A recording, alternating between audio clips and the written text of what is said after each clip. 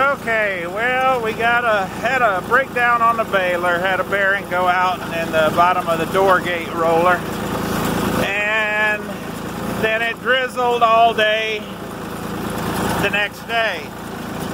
So I am on the 2310 giving these windrows a half turn with the rake. Just rolling them over, bottom side up, so that they can dry out again. Because it's just a little bit damp on bottom. So,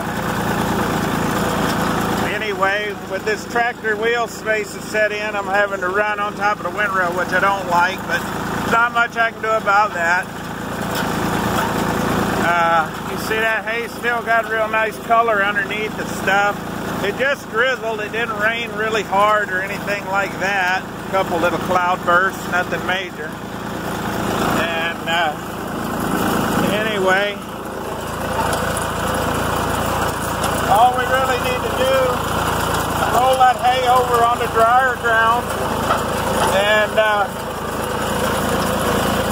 put the bottom side up where you get a little wind and sun on it, and it'll be just fine. Not what you like to see happen. You never want to get rain on hay if you can help it, but you know, the weather is what it is. So anyway,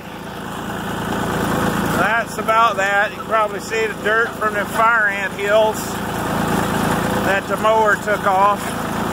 And actually rolling the hay over is kind of good for it because it rolls some of that out, most of it out, time it's raked, and makes the hay a little cleaner.